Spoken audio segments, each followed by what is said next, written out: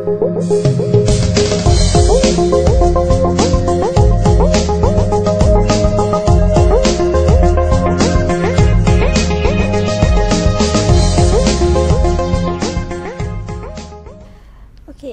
what is the growth outlook for Islamic banking demand in Malaysia and also the Asian region at large in the next 5 years? Yeah, firstly, before answering that question directly, one must understand that when we talk about growth of the Islamic financial services industry, we have to look at in what context are we talking about. If you are talking about Malaysia specifically, we have been seeing spectacular growth in Islamic banking, Islamic finance. Currently, we have something like 20% market share of Islamic finance in the economy.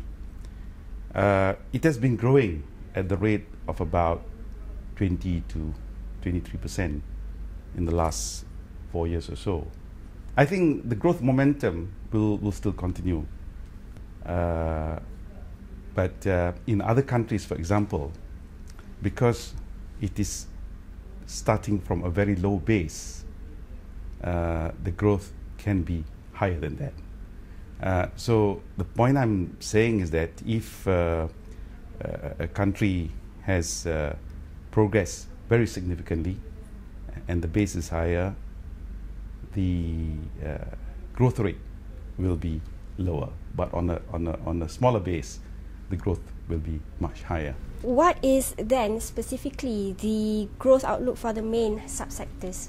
If you look at the liberalization that have been announced by Bank Negara Malaysia, Securities Commission to further develop the economy,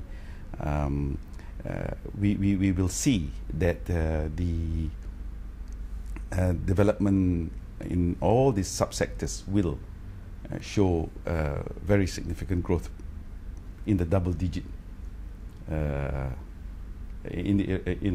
double-digit kind of growth numbers that we can see in the next few years.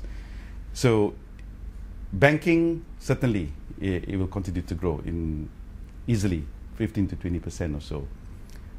Takaful is an area that the industry needs to work harder on, because the level of penetration in the Malaysian market is still relatively low for a number of reasons. I think there has to be more education being done to the public to understand what Takaful is all about.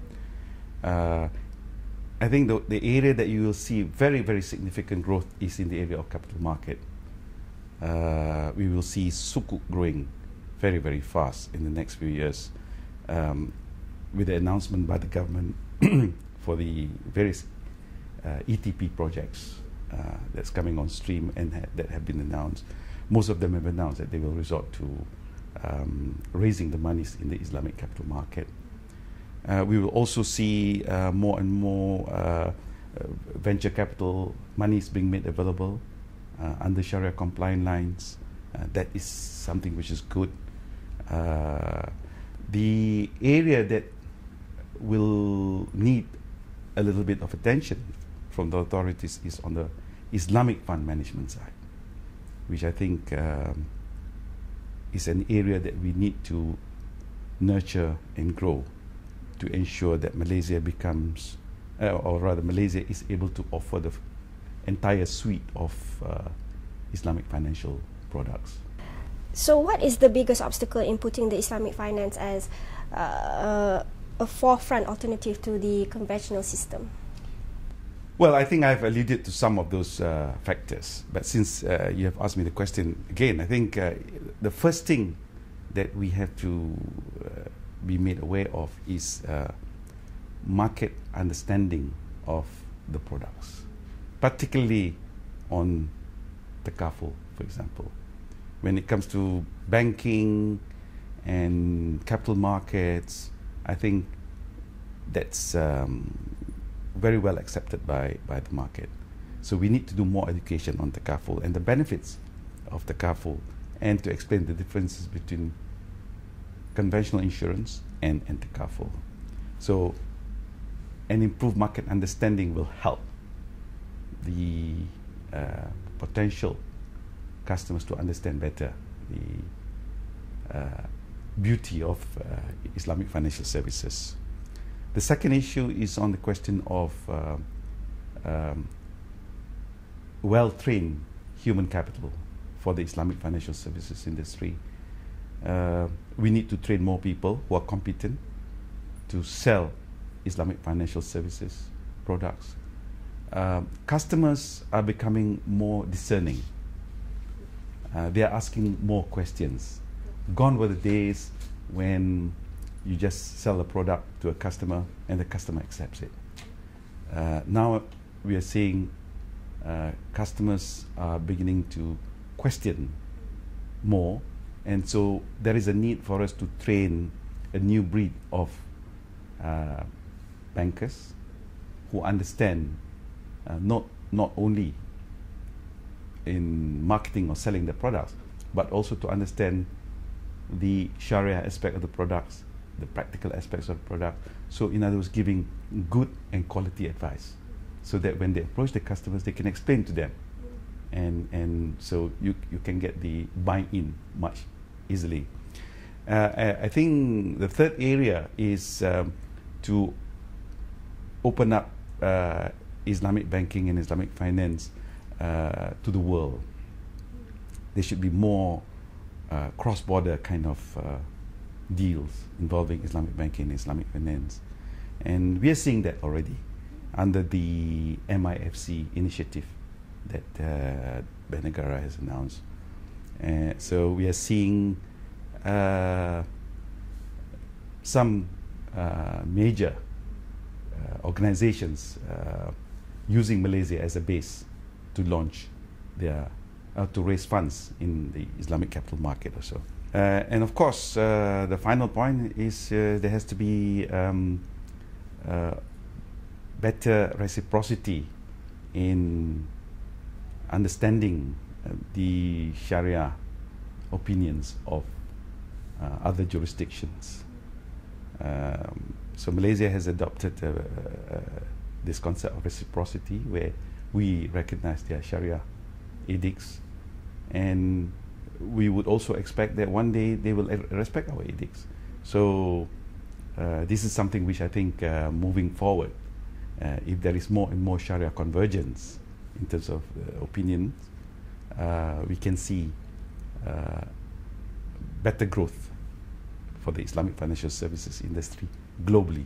So the next stage of development will not just be looking within the confines of the domestic market, but also looking at cross-border developments.